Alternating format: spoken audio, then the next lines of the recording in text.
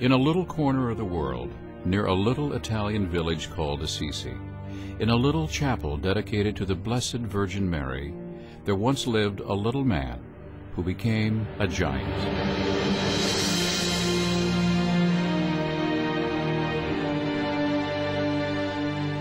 St. Francis of Assisi is the most universally loved of all the saints. He is known as a man of peace, a friend of nature, a guardian of the poor. But St. Francis was not always as we know him today. The son of a wealthy merchant, as a young man he had everything he wanted, but lacked the one thing he needed. In this little chapel, called the Porziuncola, which means little corner, St. Francis of Assisi found his way, his little portion of heavenly grace, his calling as a man of God. In a vision, Jesus told St. Francis from the cross, "Go and rebuild my church." He did exactly that, repairing the Porziuncola, brick by brick, building faith among his followers in the process. He rebuilt it. It's where Francesco lived. It's where he danced, where he cried, where he prayed, where he planned, where he wrote his rule, and where he insisted on dying. Even within his own lifetime, St. Francis became a revered figure, and the Pope declared the Porziuncola a sacred place. The pontiff issued a special blessing called an indulgence that lessened the punishment for the sins of all who visited. That indulgence, issued in the year 1228, remains in place even today. In another little corner of the world, 800 years and 6,000 miles removed from St. Francis of Assisi, stands a magnificent modern city named in his honor, San Francisco.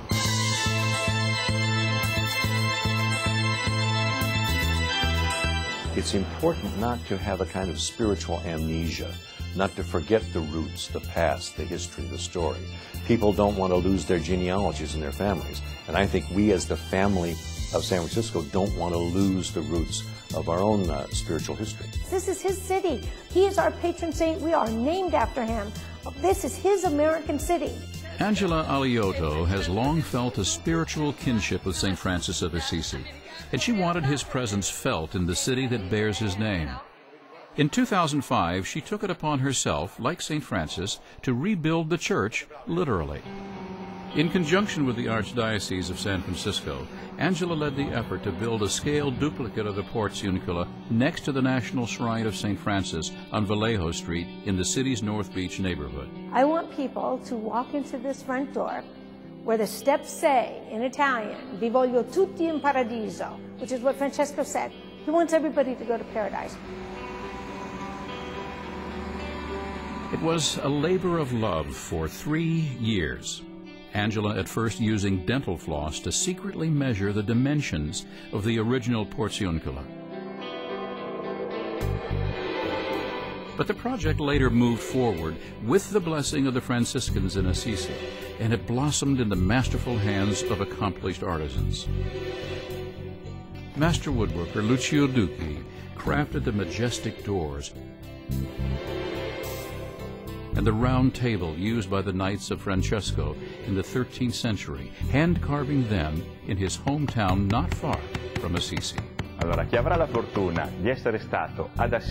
Those who will be lucky enough to first visit Assisi and see the Porziuncola, and then see the work that we have realized in San Francisco, I think it will be an incredible thing, because they will feel the same sensations of love and peace that they have here in Assisi. It was truly a labor of love. It wasn't just an hourly wage for them. It was something that they truly believed in, they felt inspired by, they felt honored to be a part of. Romero Lazzari's company specializes in accurately recreating antique works of art. His son, Stefano, did the breathtaking frescoes adorning the new Porziuncola. It gives us great satisfaction to be able to bring this art to California. And for people in California who normally would not be able to travel to Assisi, to see the original, to see a faithful reproduction just the way they would see it here in Italy. The rosy marble floor leading to the Porziuncola is the famous Pietra Rosa from Assisi, just like the original, hand-cut and laid by Maurizio Volpi.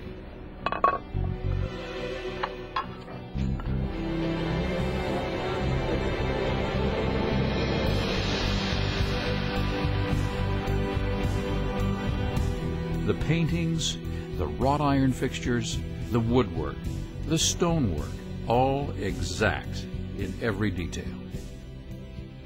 The new chapel also includes an item that is not a replica at all, a priceless relic, a stone hand-cut by St. Francis himself and part of the original Porziuncola. Dislodged by an earthquake, it was given as a gift by the Franciscan order in Assisi. Stone by stone, one brushstroke at a time, the little Porziuncola came together, leading up to its dedication on September 27, 2008.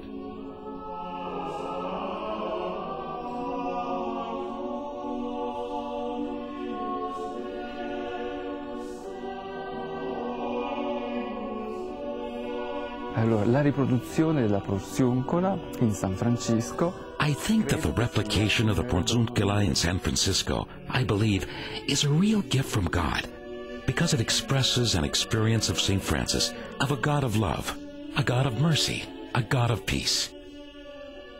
But the completion of the Porziuncola Nuova, the new Porziuncola, is not the end of this project. It is only the beginning. The Porziuncola is the first phase of a larger plan called the Renaissance Project, to transform the National Shrine of St. Francis into an international site of global peace, one which welcomes people of all faiths, as St. Francis himself would have done. His famous saying, always preach the gospel, when necessary use words. We often think of preaching as just words, but Francis saw it principally as life, the way you live the life of Christ before others in such a way that you win them to Christ. The second phase of the Renaissance Project focuses on preservation, with major structural and aesthetic upgrades planned for the larger church. Plans then call for the construction of a welcoming piazza on Vallejo between Columbus and Grant. And finally, the project aims to establish an international spiritual center of Franciscan prayer and thought. These lofty goals will not come without sacrifice. The painstakingly detailed, handcrafted work of the new Porziuncola alone came at a cost of nearly $3 million. What we're developing is expensive. Beautiful projects are very often expensive. And sometimes people say, well, why would you spend it on this when there are so many other worthy causes? People need bread and they also need beauty. People need a job, they need to make a living, but as Winston Churchill said, what you get gives you a living. What you give gives you a life. And I think that that's what we're appealing to. We're asking people to help with their resources to the extent that they can.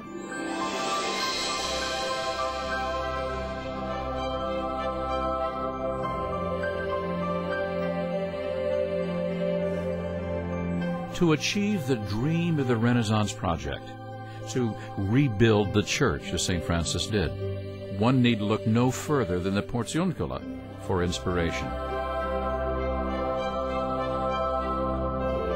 It was there that Francesco gave up his worldly goods and dedicated himself to a higher calling in a tumultuous world.